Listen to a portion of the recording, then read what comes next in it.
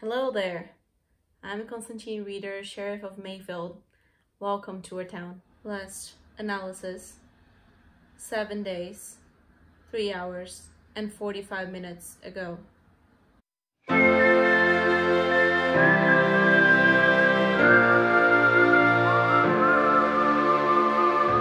Hello everyone, I am Val and I'm here to tell you all about Conscience. Conscience is based in Westworld, which is an HBO show, so it takes place kind of in the Wild Wild West. It's almost meta in the sense that Westworld is supposed to be a park where guests can go into the park and they will have tons of robots that are basically role-playing the characters from Wild Wild West, and they can't interact with them. So it looks like a Wild Western town, and the humans can come into this park and roleplay with these robots that think their entire life is actually the normal Wild Wild West. So at Conscience, you get to either play a guest, which is a human that comes into the park, or a host, which is a robot that thinks they're real people, and they act in these plot lines that basically repeat themselves, the same storyline over and over again every day.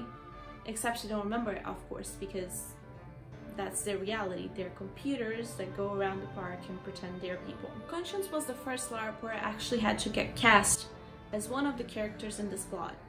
I did have to get cast in Commission of Thorns, but that was mostly just so I would know which one my clan would be and what age of vampire I would have. In College of Wizardry, you don't have to get cast at all. You usually can just get sorted into a house, but the character itself you can create from scratch.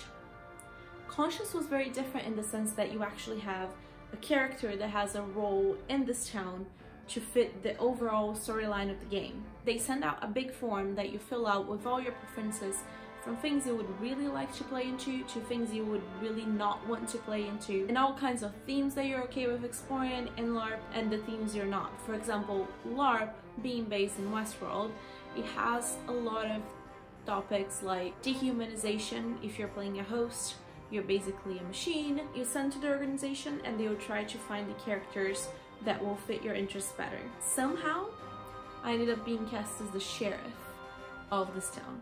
So after everyone has filled out the form, you get a casting email from the organization and they will tell you a little bit about your character. When I got cast as the sheriff of the town, I completely freaked out. This was only my third ever LARP and I wasn't sure I could be comfortable enough in my LARPing abilities to play a figure that so many people are going to look up to, who's going to have to make so many decisions within the game. But because I was cast as the sheriff anyway, I figured I'm gonna give it a try and see how it goes. Unlike College of Wizardry and a little bit of Commission of Thorns, you don't have a lot of pre-play for Conscience. The games I was used to before, you would have world building, you would have text-based role-playing if you wanted to create more connections with your characters. In this case, because it's a complete storyline and not a sandbox, you get less control over your character and what you would do. So all of the relationships my character would have in-game were already preset. She had her deputy that she was very close with. There were a couple of other people that would help the sheriff here and there. And she had a secret relationship that was already preset with another player. That helped me in a way that the only thing I really had to prepare for this LARP was the costume. On the other hand, because I didn't have much control over my character and what was going to happen, and because it was so different from what I had experienced in Commission of Thorns and College of Wizardry, I was very nervous before the LARP. I didn't really know what to expect. I had never been into a game that there was a casting mechanic before the game happened, and I had never really been into a game where the storyline was so very focused. So I did feel a little bit going into the whole thing blind, but apparently that was actually what the organization wanted. They had so many things that were happening in the game, so many secrets. The characters themselves had secrets that some people could know about, some people couldn't. And so there was a lot that was better for you if you didn't really know going into the game. We just had lunch and now we're about to start the workshops. I still have no idea what's gonna happen, but I'm just very excited about all of it. So I'm trying to capture some footage before the game actually starts. And I I am sure that as every time I will forget to capture anything at all. The site was amazing. Back in the old times when they were still making a lot of Western movies and cowboy movies, they had built this Western set in the middle of nowhere in Spain, where they used to film a lot of what they called spaghetti westerns, because they are funded by Italians for the most part. The set looks like something you would see in a Hollywood movie somewhere. I have actually been to a Western set back in California that looks exactly the same. It's, you know, the main street of the town, you have the bank, you have the sheriff's station, you have the saloon, there's all these little shops here and there, some of them which you can actually go in, like the sheriff's station.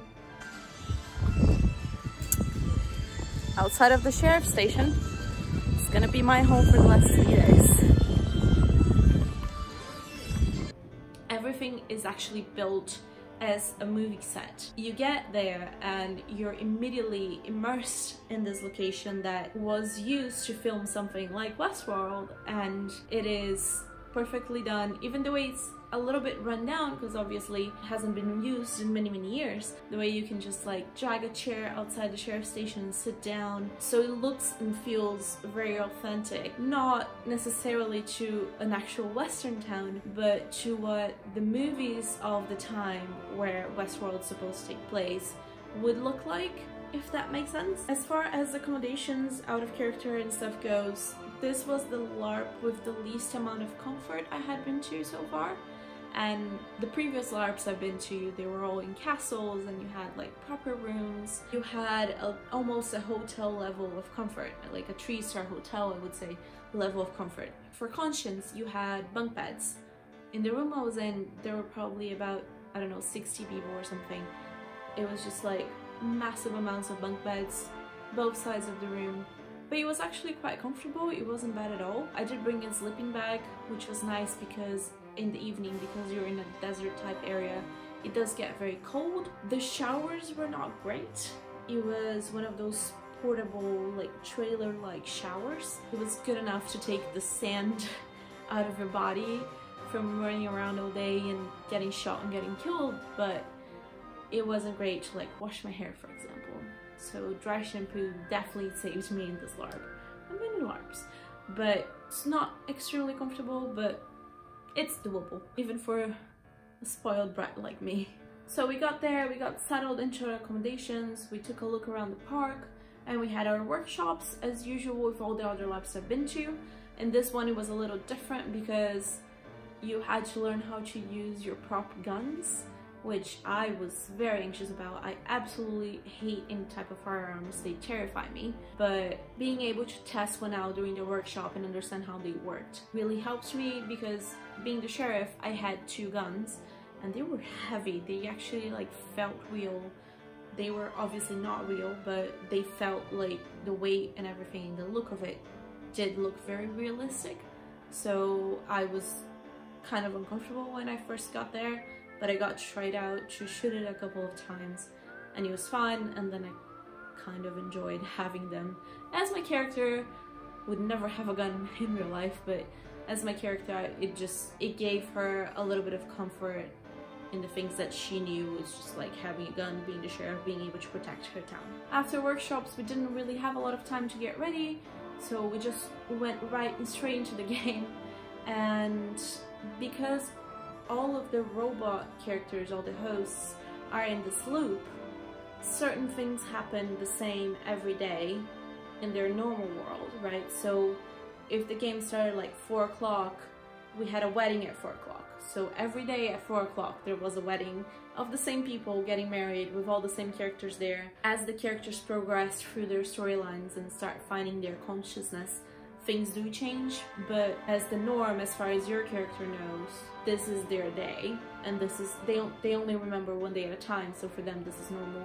The guests, the human characters, would know this is a loop and that this happens every day, but the hosts wouldn't know, if that makes sense. I'm not gonna give too many spoilers, but it's very action-packed from the very beginning, and it was by far the busiest game I've ever had. I think especially for being in a role of the sheriff that was so like central to a lot of the things that were happening in town, especially all of the host plots, the you know, the bad guys robbing, the newcomers coming into town, all of that. Like, my character was very involved in these things, and it was like, it was exhausting, but it was good busy. I always had something to do.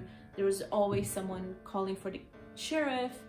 It was a very dynamic LARP, and a LARP that I was able to get involved into a lot of plots without really even having to look for it. I never had a moment when I didn't have something to do in that LARP, and it was really intense. And I can't really spoil anything because there might be some situations that happen the same, but it was intense, but in a really good way, in a really positive way that helped me get really involved in all of the plots that were happening around the park.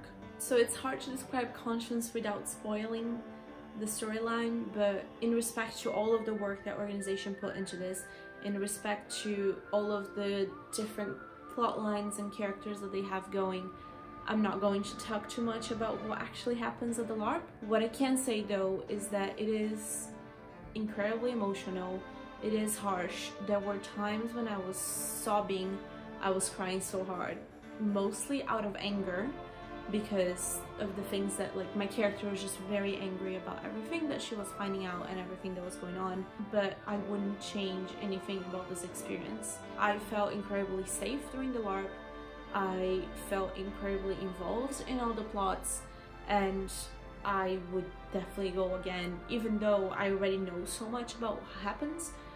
Because I played as a host, I could go play as someone who works in the park, or I could go play as a guest, and I believe I would have a completely different experience from what I did as a host, as a sheriff. Even if I played as a host, like as one of the bandidos, or, you know, one of the bad guys in the park, I still think that I would have a completely different experience than what I did. And there are definitely things that I would play differently, especially when it comes to delegating a lot more about, you know, making sure the town is safe, creating more deputies during the game. But being, as it was my first game, playing someone who's in charge and someone who has a lot of authority, I feel like I did okay. It was definitely a challenge, and I love being challenged by LARPs. So I absolutely loved being trusted with this role, and I absolutely loved my experience at Conscience. It's really complex, and it's really emotionally challenging, and like I said, it's really intense, but I cannot recommend it enough. If you like Westworld, and if you know you're okay with this kind of like high intensity, highly emotional scenarios, I definitely recommend Conscience. I'm gonna leave a link for Conscience down below, and a link for Not Only LARP, and I highly recommend their LARPs. They seem to do amazing work in all the LARPs they do. I don't know if they're running Conscience again. I really hope so, because I would love to go back. If you like this video, make sure you subscribe, click the little bell button to get notifications of when I upload new videos, and I hope to see you in a future LARP. Bye! Where are we going, Hannes? We're going to Malaga.